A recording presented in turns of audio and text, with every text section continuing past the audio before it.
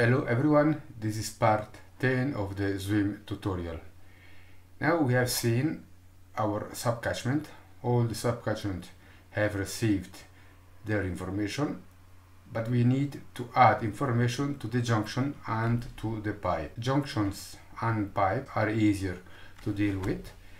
Let's start with the junction. Just click twice on the first junction. Automatically the name is going to be displayed. Don't take care about the coordinates, it's not georeferenced anyway. Description is optional, you can add whatever you want as usually. Tag as well is optional.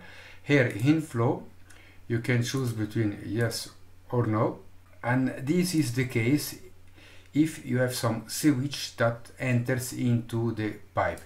In this case we are not considering sewage, we are not considering pattern, therefore we say no. But if you deal with the combined drainage system, you need as well to consider the sewage. As well here, treatment, there is no treatment, we are not going to consider the polluant, we are not going to consider the environment in this case. Invert elevation. The invert elevation is the lowest point of the inside diameter. Max depth, we check with F1, the maximum depth at the junction. If 0, then the distance from the invert to the top of the highest connection link will be used. Keep 0. And then here initial depth is the amount of water that you consider at the beginning of the simulation. We also can keep 0.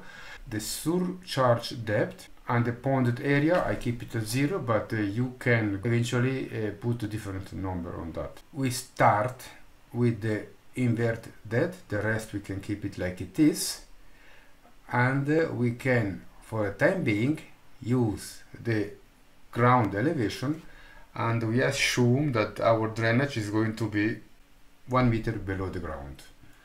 I open the Excel file.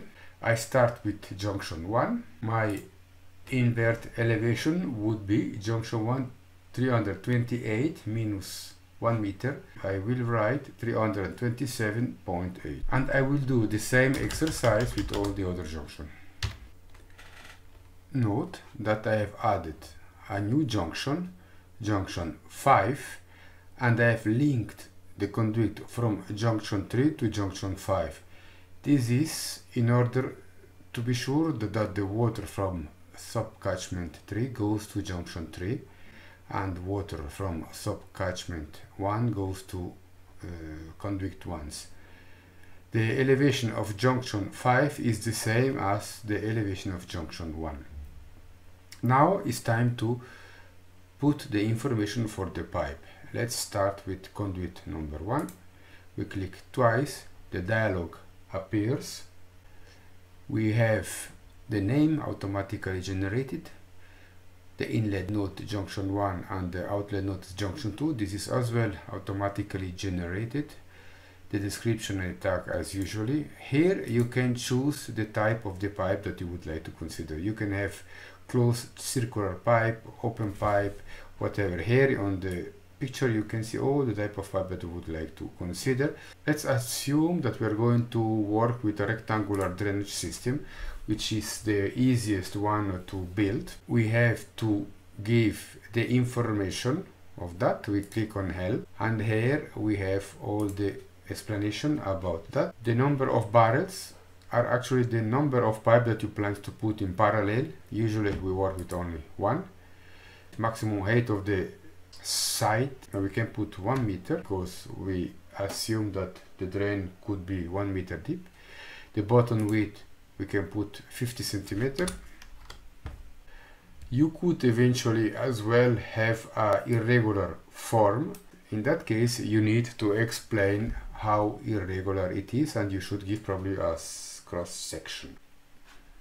The max depth is 1 meter. The length is taken from the Excel file. Conduit 1 has the length of 301.6. This is the parameter for the friction loss. We can click on the value for open channels and we can take the parameter from this table. Let's assume we work with concrete channel between 0.011 and 0.2, so let's say 0.015. Inlet offset, you can see on the drawing what does it mean. We can put 10 centimeter. Outlet offset, it is the same, we put 10 centimeter. Initial flow 0, maximum flow is not applicable. The entry loss coefficient, we keep it 0, and exit loss coefficient as well, we keep it 0. Average loss coefficient, we keep it 0. Flap gate, we say no, and culvert code we don't consider as well. And you do it for all the conduits. At this point I have added all the invert elevation of each junction and the information at each pipe, but before running the analysis we have to fill the information at the rain gauge, and this is part of tutorial 11.